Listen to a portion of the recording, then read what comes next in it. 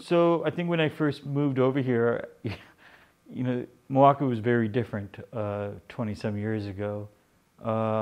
And it was probably not on the best, economic period of its history. I'm coming from Chicago, and Milwaukee seemed a lot smaller.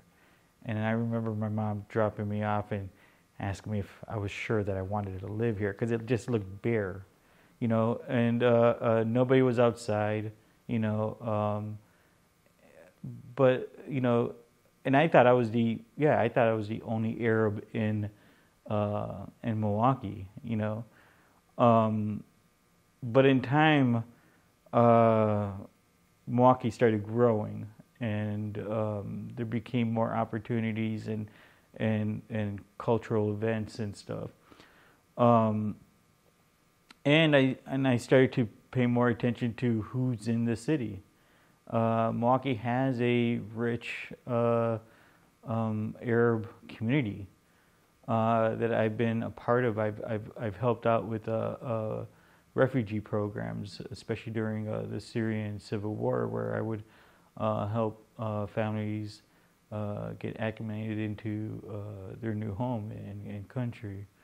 And I would be, I would help sponsor some families and stuff like that.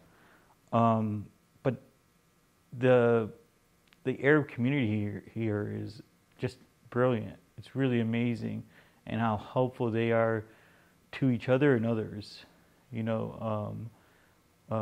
They, I think they know I'm not exactly like maybe other people in their community, but they really have sort of embraced me, and what I do, and what my work means for them.